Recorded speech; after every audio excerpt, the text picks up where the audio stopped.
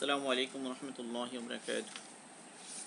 إن الحمد لله نحمده تعالى ونشكره ونعوذ بالله من شرور أنفسنا ومن سيئات أعمالنا.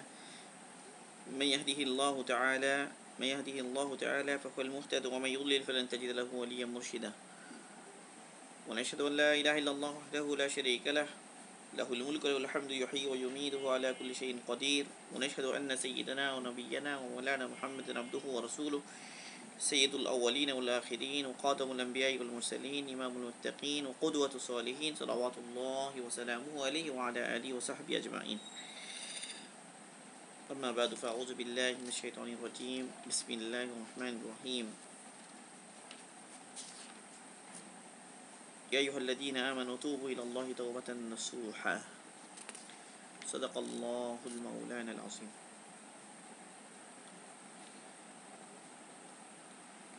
আলহামদুলিল্লাহ, আল্লাহ পাকের মেহেরবানি, আল্লাহ পাকের ইহসান। রিয়াদুস সালিহিন মিন কালামি সাইয়্যিদুল মুরসালিন কিতাব থেকে এটি আমাদের 30তম দার্স।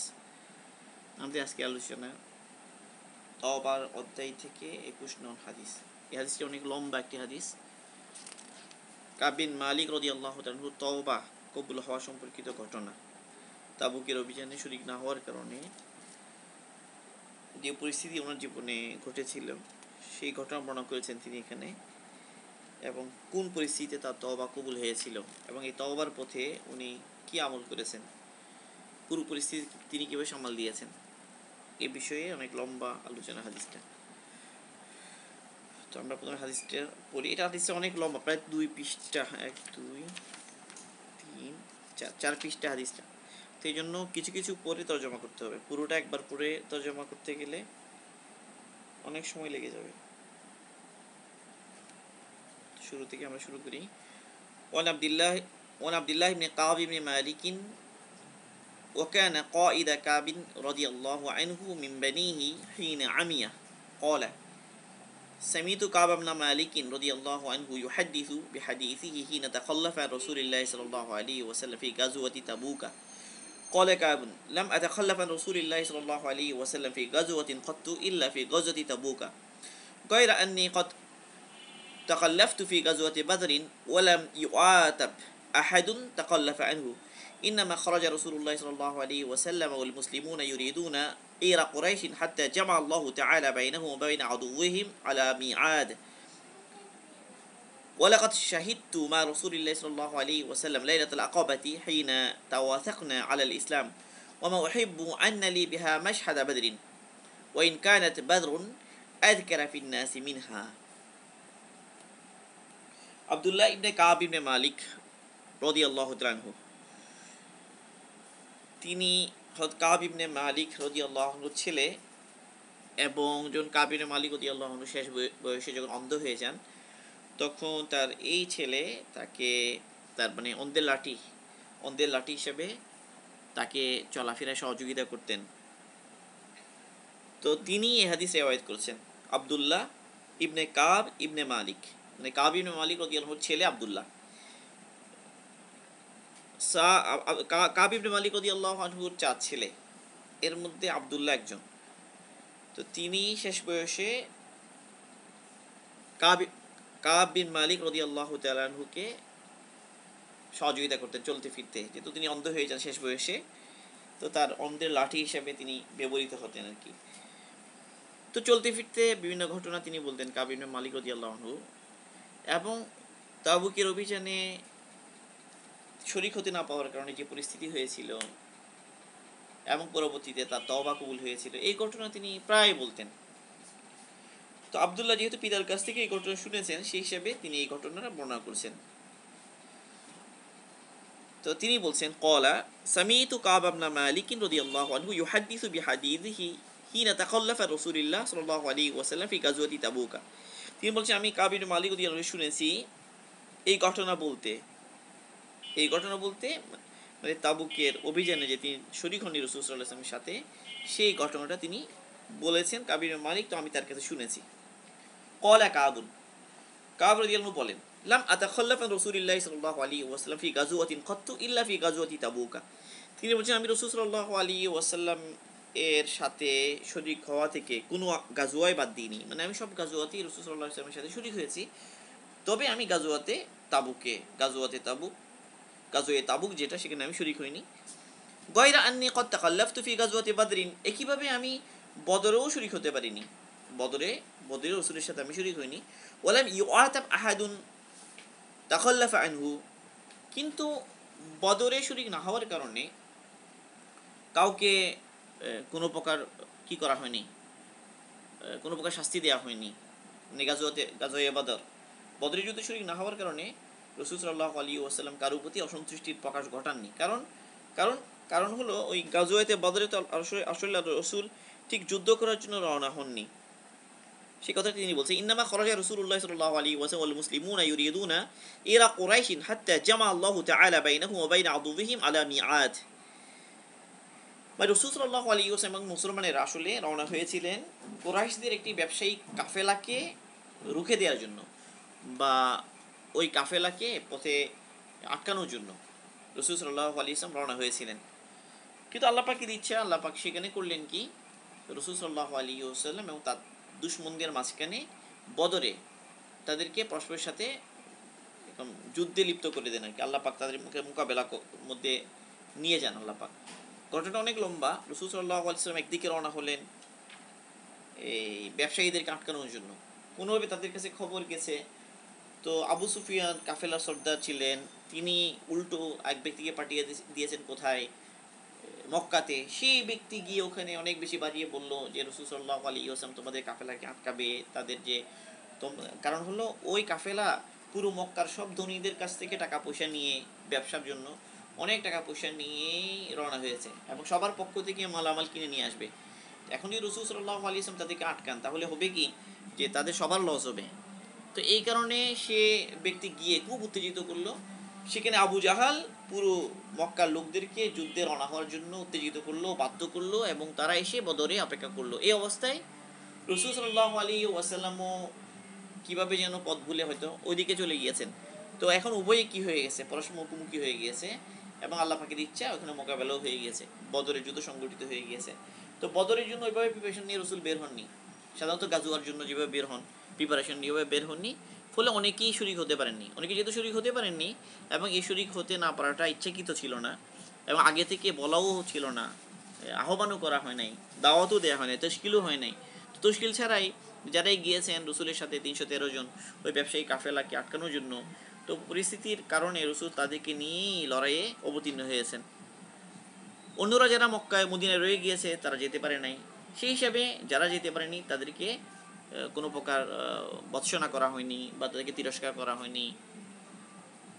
কিন্তু তাবুকের অভিযানটা একটু ভিন্ন। এই সময় তো রাসূল সাল্লাল্লাহু আলাইহি ওয়াসাল্লাম অনেক আগে থেকে কি করেছেন, তশকিল করেছেন, এই কথা সামনে আসবে। তো তিনি কথা বলছেন যে আমি তাবুকের যে গাজওয়া সেখানেই কেবল আমি রয়ে গিয়েছি, রাসূলের সাথে যাইনি, নাইলে অন্য কোনো গাজওয়াতে আমি পিছনে থেকে যাইনি। আর বদরেও আমি শরীক হতে পারিনি, কিন্তু বদরের অবস্থা তো এমন যে রাসূল সাল্লাল্লাহু আলাইহি ওয়াসাল্লাম কুরাইশদেরকে আটকানোর জন্য এই মুসলমানদের সামান্য ছোট একটা দল নিয়ে রওনা হয়েছিলেন। পরিস্থিতির কারণে লড়াই হতে হয়েছিল, এই কারণে কাউকে কি করা হয়নি, ভৎসনা করা হয়নি। এরপর তিনি আবার বলছেন হাত্তা জামা আল্লাহু তাআলা বাইনাহুম ওয়া বাইনা আদুওয়িহিম আলা মিআদ, আল্লাহ পাক আগে থেকেই কোনো প্রকার প্ল্যান ছাড়াই একটা লড়াইয়ের মধ্যে তাদেরকে আল্লাহ পাক লাগিয়ে দিয়েছেন পরস্পরকে। তো তিনি বলছেন ওয়ালাকাদ শাহিদতু মা রাসূলিল্লাহি সাল্লাল্লাহু আলাইহি ওয়াসাল্লাম লাইলাতুল আকাবাতি হিনা তাওয়াসাকনা আলাল ইসলাম ওয়া মা উহিব্বু আন্না লি বিহা মাশহাদা বাদরিন ওয়া ইন কানাত বাদরুন আযকারা ফিন নাসি মিনহা। তিনি এখানে আরেকটা বিষয় তুলে আনছেন যে আমি তো রাসূল সাল্লাল্লাহু আলাইহি ওয়াসাল্লামের সাথে শরীক ছিলাম কোথায়, লাইলাতুল আকাবাতে, মানে রাসূল যখন মক্কায় ছিলেন, হজের মৌসুম ছিল, মদিনা থেকে আনসারদের কিছু কাফেলা গিয়ে ওখানে একটা উপত্যকায় কুরাইশরা যেন না দেখে একদম শেষ রাতের দিকে আড়ালে তার রসুলের সাথে দেখা করতো এবং ওখানে ইমান গ্রহণ করতো এবং রসুলের উপর বায়াত হতো। এবার দুইবার ঘটেছে এই ধরনের ঘটনা, একটাকে আকাবাতে উলা বলা হয় আর একটাকে আকাবাতে থানিয়া বলা হয়। তো ওই আকাবাতে শরীক ছিলেন কে, কাব ইবনে মালিক। রাসূল সাল্লাল্লাহু আলাইহি ওয়াসাল্লামের কাছে বায়াত হয়েছেন ওখানে, মানে ইসলামের উপর থাকার, অটল থাকার, রসুলের আনুগত্য থেকে শপথ গ্রহণ করেছিলেন। তো তিনি বলেন যে ওয়ামা উহিব্বু আন্না লি বিহা মাশহাদা বাদরিন, তো উনি বলেন যে আমি চাই না যে মানে আমার যদি এমন হয় যে ওই আকাবায়ে আকাবা যেটা লাইলাতুল আকাবা, ওই রাতের বেলা রসুলের কাছে সাথে যারা সাক্ষাৎ করেছে তাদের সাথে আমি ছিলাম, এর পরিবর্তে যদি বদর, আমি বদরে শরিক হতে পারতাম, ওখানে শরিক না হয়ে, তো এটা আমার জন্য কি হতো না, বেশি পছন্দের হতো না। মানে ওনার কাছে বোঝা যাচ্ছে যে ওই আকাবা লাইলাতুল আকাবাতে শরিক হতে পারাটা বেশি ফজিলত ওনার দৃষ্টিতে। উনি বেশি এই কথা মনে করেন যে আমি যে ওই লাইলাতুল আকাবাতে হাজির উপস্থিত থাকতে পেরেছিলাম ওই মক্কায় হজের মৌসুমে, সেটাই বেশি বেশি ফজিলতপূর্ণ এবং এটাই আমি বেশি পছন্দ করি। ওটার পরিবর্তে যদি বদরে শরিক হতে পারতাম তো এটা আমার জন্য কি হতো না, খুব বেশি আমার কাছে বেশি পছন্দের হতো না। এটা হলো ওনার রায়, ওনার দৃষ্টিতে বদরের চাইতেও বেশি ফজিলতপূর্ণ হচ্ছে লাইলাতুল আকাবা। এই জন্য তিনি কথাটা এইভাবে বলছেন, ওহিব্বু আন্নালি বিহা মাশহাদা বাদরিন ওয়াইন কানাত বাদরুন আযকারা ফিন নাসি মিনহা। যদিও বা মানুষ বদরের কথাই বেশি বলে, মানে বদরের ফজিলতেই মানুষ বেশি কি করে আলোচনা করে, বদরেই মানুষের আলোচনার মধ্যে বেশি আসে। লাইলাতুল আকাবার আলোচনা যদিও বেশি আসে না, কিন্তু তার নজরে, তার দৃষ্টিতে লাইলাতুল আকাবার ফজিলত বেশি। এটা হলো শুধু কিন্তু ওনার মত।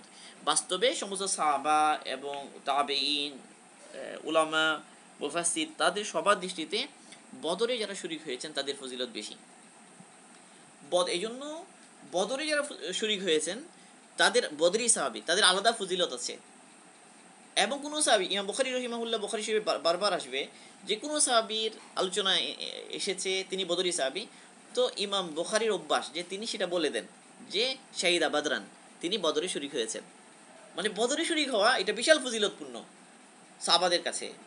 এবং বলা হয়েছে শুধু যেসব সাহাবারা বদরে শরীক তারা কেবল ফজিলতপূর্ণ না, যেই সমস্ত ফেরেশতারা বদরে নাজিল হয়েছেন, বদরের যুদ্ধে আল্লাহ পাক শরীক হওয়ার জন্য, মুসলমানদের সহযোগিতার জন্য যে সমস্ত ফেরেশতাদেরকে নাজিল করেছিলেন, ফেরেশতাদের মধ্যে তাদের ফজিলত বেশি। ফেরেশতাদের মধ্যে যে সমস্ত ফেরেশতারা বদরে নাজিল হয়েছিলেন, বদরে অবতীর্ণ হয়েছিলেন মুসলমানদের সহযোগিতা করার জন্য, বলা হয় যে ফেরেশতাদের মধ্যে তাদের ফজিলত বেশি। আর সাহাবাদের মধ্যে যারা বদরে শরীক হয়েছেন তাদের ফজিলত বেশি। তো বদরে শরীক হওয়া এটা একটা মর্যাদা, বদরে শরীক হতে পারা এটা একটা বিশাল মর্যাদার কারণ। সেই পার্থক্যটা এখানে তিনি এনেছেন, কারণ তিনি বদরেও শরীক হননি, এবং শরীক হওয়ার না হওয়ার কারণ ছিল আসলে রসুল তো ওইভাবে যুদ্ধের জন্য প্রিপারেশন নিয়ে যাননি, বরং গিয়েছিলেন ব্যবসায়ী কাফেলাকে আটকানোর জন্য। ঘটনাক্রমে যুদ্ধে লিপ্ত হতে হয়েছে। তো ওই হিসাবে সেখানে যারা শরীক হননি তাদের উপর কি আসেনি, কোনো প্রকার ভৎসনা আসেনি, কোনো প্রকার মুআখাযা আসেনি, দরপাকড় আসেনি, এই কথাটা উনি বললেন। কিন্তু বাস্তবতা হচ্ছে যে বদরের গুরুত্ব লাইলাতুল আকাবার চাইতেও বেশি।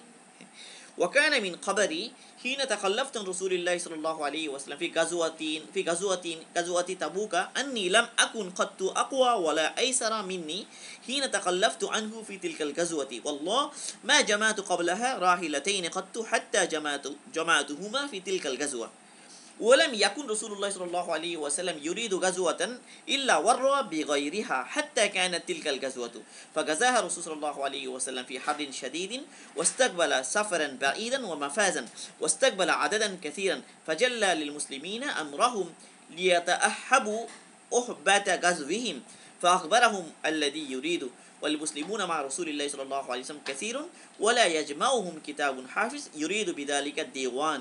قال كعب: فقال رجل يريد أن يتغيب إلا ظن أن ذلك سيخفى به ما لم ينزل فيه وحي من الله، وغزا رسول الله صلى الله عليه وسلم تلك الغزوة حين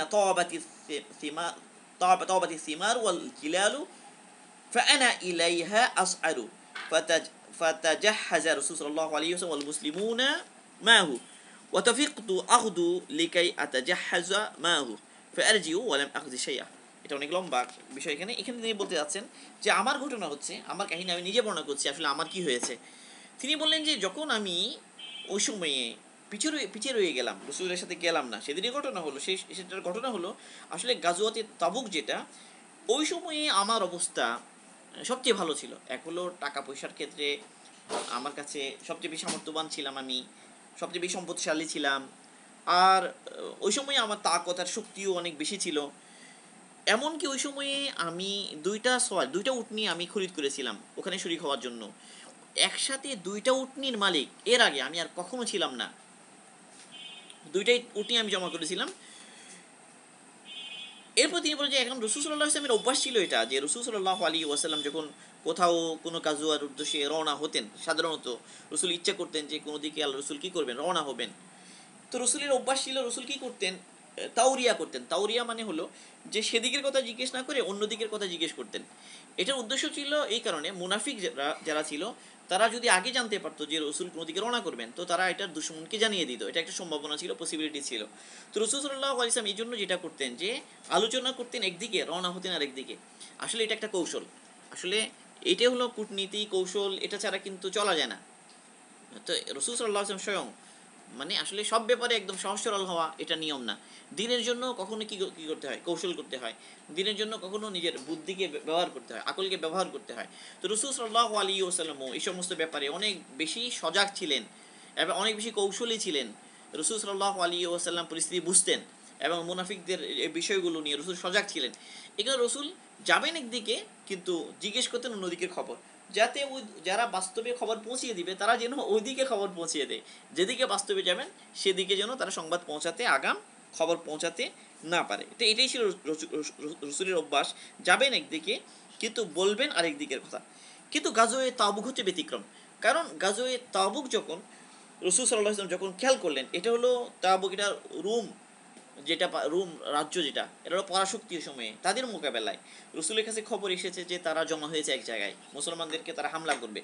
তো তারা এসে হামলা করার আগে আগে একটা বাহিনী গিয়ে আগেই তাদের সাথে মোকাবেলা করা, এটাই ছিল আল্লাহ রসুলের প্ল্যান। তো এই কারণে যেহেতু, এবং তখন অনেক বেশি গরম ছিল এবং সফর অনেক দূরে ছিল আর দুশমন এরা সংখ্যায় অনেক বেশি ছিল, তো রসুল এখন যেহেতু বিষয়টা অনেক একটু কঠিন, অন্য সময়ের তুলনায় একটু ব্যতিক্রম, এই জন্য রসুল চাইলেন যে আগে থেকে মানুষ কি হোক, জেনে নিক যে এত দূরের সফর হবে, এত কঠিন সফর হবে, সব ধরনের প্রস্তুতি যেন মানুষ নিতে পারে। তো এই জন্য রসুল আগেই জানিয়ে দিলেন যেন মানুষ কি করতে পারে, সঠিকভাবে প্রিপারেশন নিতে পারে। রসুল এইবার যেদিকে রওনা হচ্ছেন সেদিকের বিষয়টা আগেই বলে দিলেন এবং সব ধরনের প্রিপারেশন নেওয়ার জন্য বললেন। এখন ওই সময় আলহামদুলিল্লাহ মানুষও অনেক, মুসলমানরাও অনেক বেশি পরিমাণে শরিক হলো, আসলো, অনেক বেশি মুসলমানেরা এলো ওই গাজওয়ে তাবুকে শরিক হওয়ার জন্য। তো যেহেতু অনেক মানুষ এসেছে, এই কারণে সবার নাম লিস্টে অন্তর্ভুক্ত করা সহজ ছিল না। এই কথা তিনি বলেছেন, ওয়ালা ইয়াজমাউহুম কিতাবুন হাফিজ। ওয়ালা ইয়াজমাউহুম কিতাবুন হাফিজ মানে হলো কোনো সংরক্ষণকারী পুরো সবাইকে লিস্টে নাম তোলা এটা সম্ভব ছিল না। ইউরিদু বিদালিকা দেওয়ান, ইমাম জুহরি রহিমাহুল্লাহ যিনি এই হাদিসটির রাবিদের একজন, তো তিনি এটার দ্বারা, এই যে কথাটা এখানে এসেছে যে ওয়ালা ইয়াজমাউহুম কিতাবুন হাফিজ, কোনো সংরক্ষণকারী কোনো কিতাবে তাদেরকে জমা করা সম্ভব হতো না, এটা তার উদ্দেশ্য হলো যে তার লিস্টে তাদের সবার নাম তোলা সম্ভব হতো না। তো এই কারণে কি, قال كعب فقل رجل يريد أن يتغيب إلا ظن أن ذلك سيخفى به ما لم ينزل فيه وحي من الله। তো এখন যদি কেউ কি করতে পারে, কেউ যদি লুকিয়ে থেকে যায়, কেউ আড়ালে, তো এটা কেউ ধরতে পারবে না যে অমুক যায় নাই, কারণ এত বেশি মানুষ, লিস্টে সবার নাম তোলাও সম্ভব না। তো কেউ যদি থেকে যায় আড়ালে, যদি রসুলের উপর ওহী আসে তাইলে না এটা কি হবে, জানা যাবে, স্পষ্ট হয়ে যাবে অমুক যায় নাই। কিন্তু এছাড়া যে কারো পক্ষে নিজেকে লুকিয়ে রাখা সহজ ছিল, এটা এটা তিনি বললেন। وغزا الرسول صلى الله عليه وسلم تلك الغزوة حين طابت الثمار والجلال والظلال فأنا إليها أسعر فتجهز الرسول صلى الله عليه وسلم والمسلمون। তো যেহেতু পরিস্থিতি এরকম ছিল, তো ওই সময় আবার গাছে ফল পেকে গেছে, ছায়াগুলো অনেক বেশি লম্বা, গরমের দিন, তো এই সমস্ত বিষয় আছে যে খেজুর গাছ থেকে, খেজুর বাগান থেকে খেজুর তুলতে হবে, আবার গরম বেশি, তো বিভিন্ন ধরনের বিষয়। মুনাফিকরাও যারা ছিল তারাও এই কথা বলা বলি করছিল যে তোমরা কি করো না, এই গরমের দিনে বের হইও না। তো বাকি আর রসুল প্রস্তুতি নিচ্ছিলেন এবং মুসলমানরা রসুলের সাথে প্রস্তুতি নিচ্ছিলেন।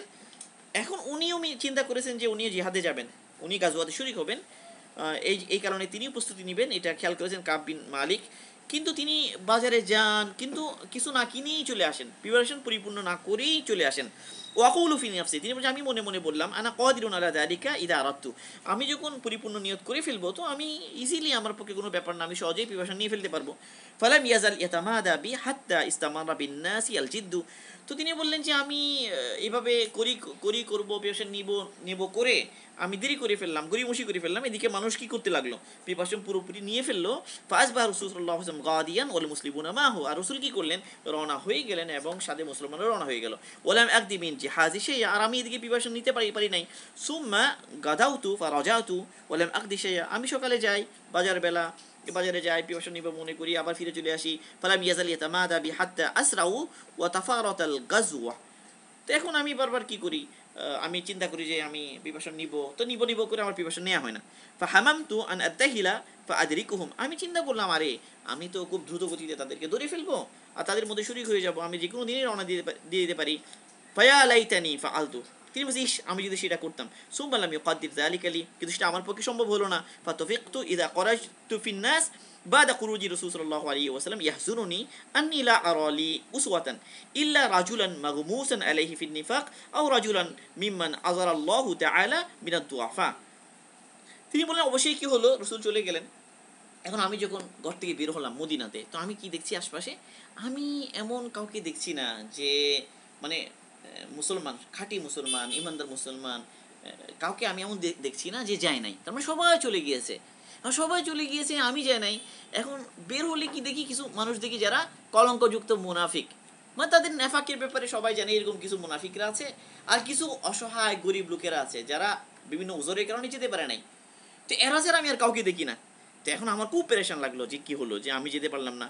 তো আমার জন্য অনুসরণীয় কেউ নাই, মানে এমন কেউ নাই যে যে আসলে দিনদার ইমানদার সবসময় অনুসরণীয় ব্যক্তি, সে যায় না, এরকম কেউ নাই, বরং আমিই রয়ে গেছি এরকম। তো ওয়ালাম ইয়াযকুরনি রাসূল সাল্লাল্লাহু আলাইহি ওয়াসাল্লাম, রাসূলুল্লাহ সাল্লাল্লাহু আলাইহি ওয়াসাল্লাম হাত্তা বালাগা তাবুকা, রাসূল সাল্লাল্লাহু আলাইহি ওয়াসাল্লাম তাবুক পর্যন্ত পৌঁছে গেলেন, কিন্তু আমার কথা একবারও জিজ্ঞেস করলেন না। ফাকালা ওয়া হুয়া জালিসুন ফিল কওমি বিতাবুকা, রাসূল সাল্লাল্লাহু আলাইহি ওয়াসাল্লাম অবশেষে কোথায় পৌঁছে গেলেন, তাবুকে পৌঁছে গেলেন এবং সেখানে লোকজনকে সাথে নিয়ে বসা ছিলেন। এই অবস্থায় একদিন বললেন মা ফাআলা কাব ইবনু মালিক, মানে কাবের কি হলো, সে কি করলো এটা, এরকম ব্যাপারটা। হাত্তা বালাগা তাবুক ফাকালা ওয়া হুয়া জালিসুন ফিল কওমি বিতাবুকা মা ফাআলা কাব ইবনু মালিক ফাকালা রাজুলুম মিন বনি সালামা, বনি সালামার এক ব্যক্তি বলল ইয়া রাসূলুল্লাহ, হে আল্লাহর রাসূল, হাবাসাহু বুরদাহু ওয়ান নাযারু ফি ইতফাইহি, মানে এক ব্যক্তি বলল যে হে আল্লাহর রাসূল, হাবাসাহু বুরদাহু, মানে তার চাদর তাকে বন্দি করে রেখেছে। মানে চাদর বলতে আসলে তার এখানে বোঝাচ্ছে যে তার মানে মানে এই কি বলে যে মানে সৌন্দর্য প্রিয়তা, মানে সুন্দর পোশাক আশাক, এই সমস্ত বিষয় তাকে আটকে দিয়েছে, এবং খুদ পছন্দি, নিজেরাইকে পছন্দ করা, এই বিষয়গুলো তাকে আটকে দিয়েছে। মানে খুদ পছন্দির কারণে সে আসেনি, বা আরামপ্রিয়তার কারণে সে আসেনি, এই ধরনের কথা ওই লোক বলল। ফাকাল্লাহু মুআয ইবনু জাবাল রাদিয়াল্লাহু আনহু, তাকে মুআয ইবনে জাবাল রাদিয়াল্লাহু আনহু জবাব দিলেন পিসা মা কুলতা, আরে তুমি তো খুব খারাপ কথা বলছো। ওয়াল্লাহি ইয়া রাসূলুল্লাহ মা আলিমনা আলাইহি ইল্লা খায়রা, আমি তো তার ব্যাপারে ভালো ছাড়া আর কিছুই জানি না। মানে আমি কাব ইবনে মালিকের ব্যাপারে জানি সে খুব ভালো মানুষ, মানে সে এরকম মানুষ নয়, মানে তুমি যেভাবে বলছো এরকম না, তুমি খুব খারাপ কথা বলছো। তো সাহাবারা এমনই ছিলেন আসলে, তারা মানে মানে মন্দের একজন মন্দ কথা বলছে সেখানে নিজেও শরীক হয়ে আর কিছু মন্দ বলি, সাহাবারা এরকম ছিলেন না। বরং কেউ যখন নেগেটিভ কথা বলে তখন তার বিপরীতে পজিটিভ যা জানি সেটা ধীরেভাবে বলা, এটা সাহাবাদের অভ্যাস ছিল। মানে সাহাবারা সবসময় কল্যাণের কথা বলতেন এবং কারো ব্যাপারে ন্যায়গুমান করতেন, এটাই ছিল সাহাবাদের বৈশিষ্ট্য, যেটা মুআয রাদিয়াল্লাহু আনহুর কথা থেকে বোঝা যাচ্ছে। তো তিনি যখন এই কথা বললেন ফাসাকাতা রাসূলুল্লাহ সাল্লাল্লাহু আলাইহি ওয়াসাল্লাম, রাসূল কি করলেন, চুপ রইলেন, না ওই ব্যক্তিকে সমর্থন করলেন না মুআয রাদিয়াল্লাহু আনহুকে কি করলেন, সমর্থন করলেন, রাসূল চুপ রইলেন।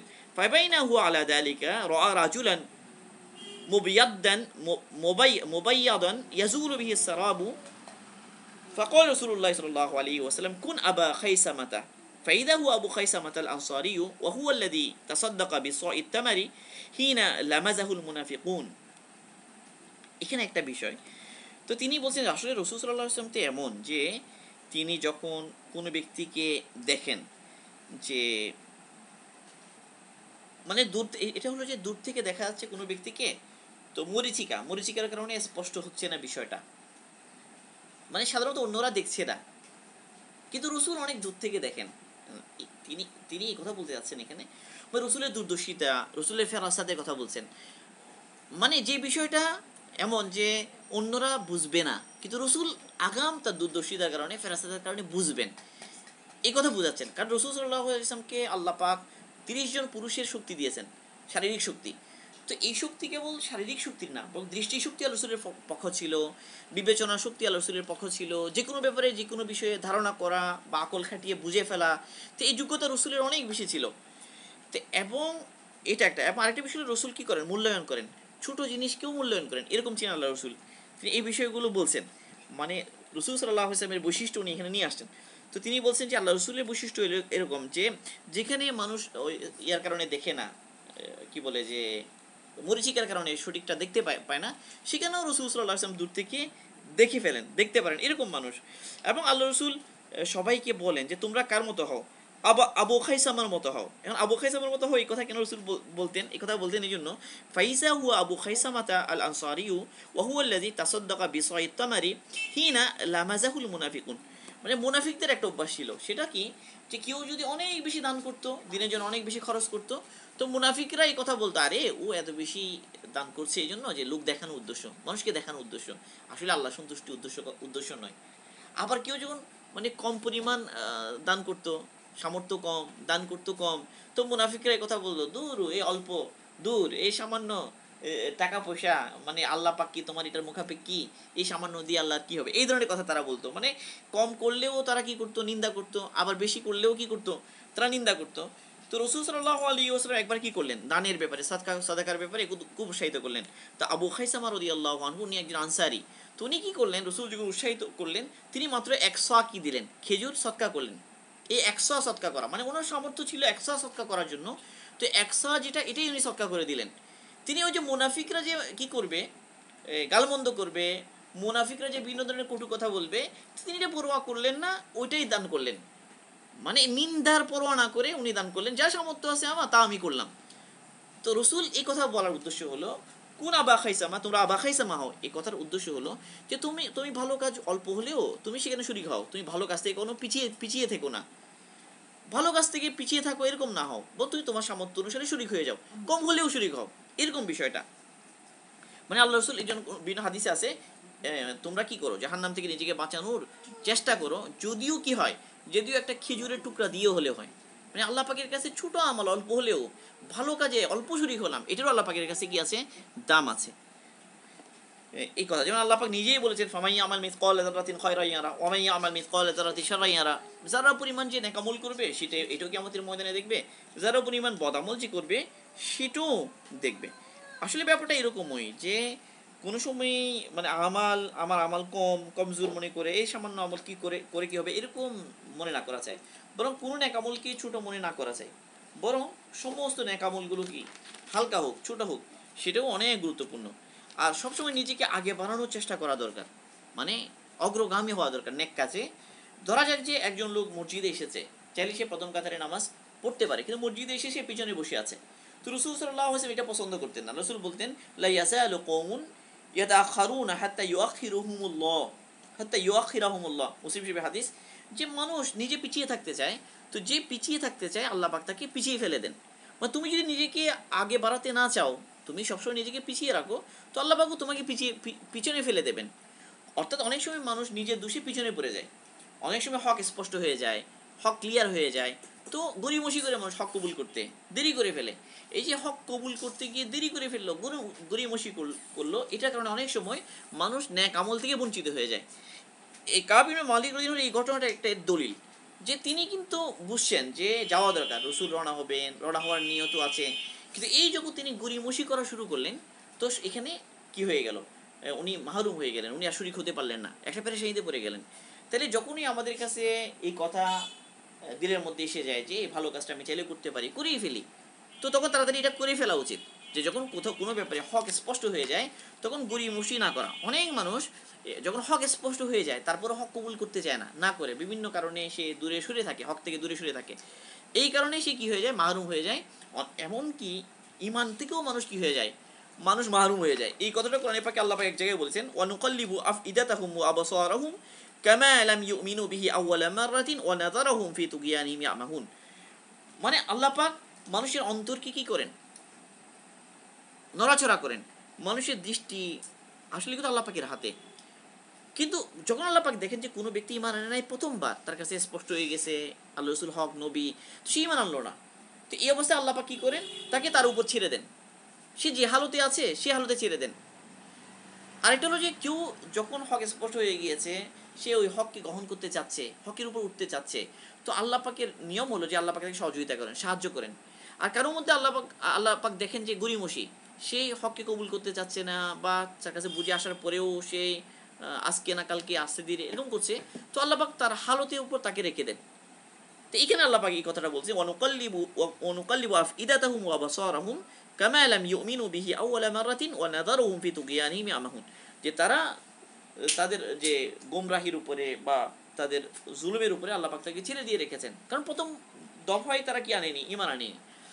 এমনকি সবরের ব্যাপারেও কারোর উপর কোনো মুসিবত এলো, তো মুসিবতের আশা মাত্রই সবর করা চাই, কারণ সবরের যে নেকি এটা প্রথম মুসিবত আসার সাথে সাথে সবর করার উপরে। এটা কোরআনে পাকেও একটা আল্লাহ রাসূলের একটা হাদিস আছে বুখারী শরীফে, আল্লাহ রাসূল বলেছে ইন্নামাস সাবরু ইনদা সাদমাতিল উলা। কোন একটা মুসিবত এসে গেছে, তো প্রথম প্রথম ধাক্কায় সবর করা যায়, মানে আল্লাহ পাক তৌফিক দান করুন। প্রথম ধাক্কায় যে সবর করতে পারে না সে সবরের নেকি পাবে না। প্রথম ধাক্কায় যে সবর করতে পারে না সে কি করতে পারে না, সে সবরের নেকি পাবে না। তো এখন একটা জিনিস খেয়াল করা, যে কোনো সময়ে যে কোনো পরিস্থিতিতে আমার কাছে যখন হক স্পষ্ট হয়ে যায়, তো হককে কবুল করতে গড়িমসি না করা, হককে তাড়াতাড়ি কবুল করে নেওয়া। এমন না যে আমি আচ্ছা করবো আর কি, হক স্পষ্ট হয়ে যাওয়ার পরও নিজেকে ওই গুমরাহির মধ্যে রাখা, হকের দিকে না আসা, এটা কিন্তু বঞ্চিত হওয়ার একটা কারণ। এটা একটা বঞ্চিত হওয়ার কারণ। অনেক মানুষ বঞ্চিত হয় হক থেকে, অবশ্য মাহরুম হয় অনেক মানুষ হক থেকে। তার কাছে হক স্পষ্ট হয়ে গেছে তার দিলে, কিন্তু তারপরেও সে বিভিন্ন কারণে, গোত্রপ্রীতি, দলপ্রীতি, বিভিন্ন কারণে সে হকের দিকে আসে না, সে গড়িমসি করে। তো এই গড়িমসি করার কারণে সে পিছিয়ে পড়ে। তো সাহাবাদের জিন্দগির প্রতিটা ঘটনা আসলে আমাদের জন্য একটা ইবরত, একটা শিক্ষা। তো আমরা আসলে এই হাদিসটা যেহেতু কাব বিন মালিক রাদিয়াল্লাহু আনহু, এই ঘটনাটা অনেক লম্বা এবং এখানে অনেক বিষয় এখানে আসবে, অনেক বিষয় আসবে, সূক্ষ্ম সূক্ষ্ম বিষয়। এবং এরপরে পদে পদে যে আল্লাহ পাক ওনাকে সহযোগী সাহায্য করেছেন, এবং এই যে কোনো মুহূর্তে কিন্তু পদস্খলনের একটা আশঙ্কা ছিল। রাসূল যখন ফিরে এলেন তখন একটা মিথ্যা বলে মুক্তি পাওয়ার একটা সম্ভাবনা ছিল। কিছু মানুষও বলছিল যে আপনি কি বলেন, মিথ্যা বলেন। তো ওই সময় আবার ওনাকে আল্লাহ সহযোগিতা করেছেন, হেল্প করেছেন, উনি মিথ্যা বলেননি। এর পিছনে তাকে তার জন্য গাইড হিসেবে কাজ করেছে অন্য সাহাবাদের আমল। আরও দুই সাহাবী ছিলেন, হেলাল ইবনে উমাইয়া, এরপরে মুরারা ইবনে রবি। তো তারাও কি করেছেন, হকের উপর অটল ছিলেন। তো যখন লোকজন ওনাকে বুঝিয়েছে যে আপনি রসুলের কাছে উজর পেশ করুন, আরে রসুল ক্ষমা চাইলে আপনার জন্য যথেষ্ট হয়ে যাবে, একটা উজর পেশ করুন, সুবিধা কি, আগে তো কোনো গুনাহ করেননি, এই সমস্ত কথা মানুষ বলছিল। ওনার দিলেও আসছে, আচ্ছা ঠিক আছে তাই তো, আমিও একটা উজর পেশ করি। তো যখন উনি আরও দুই ব্যক্তির কথা শুনলেন যে তারা হকের উপর অটল, নিজের দোষকে স্বীকার করে নিয়েছেন, কোনো ওজন পেশ করে না, ইয়া রসুল্লাহ আমাদের অবহেলা, আমাদের গাফলতির কারণে এরকম হয়ে গেছে, তো শাস্তিও এসে গেছে এটার জন্য, রসুল তাদেরকে বয়কটও করলেন লম্বা সময়ের জন্য, মিলামেশা সবার জন্য নিষিদ্ধ করে দিলেন। তো কাব ইবনে মালিক রাদিয়াল্লাহু আনহু ওনার জন্য এটা সহযোগী হয়েছে। উনি যখন দেখলেন যে মুখলিস ইমানদার মজবুত দুজন বদরি সাহাবী ওই পরিস্থিতিতে, তো তিনি চিন্তা করলেন যে তাদের আমলের মধ্যে আমার জন্য আদর্শ আছে, মানে তারা যা করছেন আমিও তা করি, তাহলে এটার মধ্যে আমার না যান।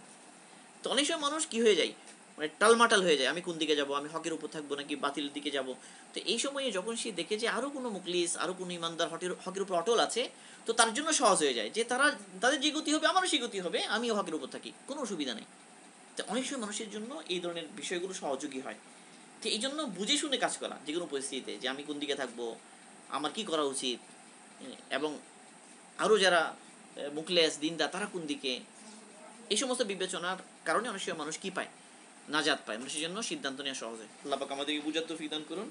এখানে শেষ করি, এটা অনেক লম্বা, শেষ করা যাবে না আসলে, আরও লম্বা আলোচনা, হয়তো 2-3 দিন লাগতে পারে, এটা আলোচনা অনেক লম্বা, হাদিসটা 4-20টা হাদিস একটা হাদিস। কিন্তু এখানে কাব ইবনে মালিকের বর্ণনাটা অসাধারণ, তিনি এই প্রতিটা খুঁটিনাটি এখানে বর্ণনা করেছেন, এবং প্রত্যেক খুঁটিনাটি বিষয় যে উনি বলেছেন এখানে একটা শিক্ষা আছে, একটা শিক্ষা আছে, ইবরত আছে এখানে। আল্লাহ পাক আমাদেরকে তৌফিক দান করুন। সুবহানাল্লাহি ওয়া বিহামদিহি, সুবহানাকাল্লাহুম্মা বিহামদিকা, আশহাদু আল্লা ইলাহা ইল্লা আনতা, আস্তাগফিরুকা ওয়া আতুবু ইলাইক।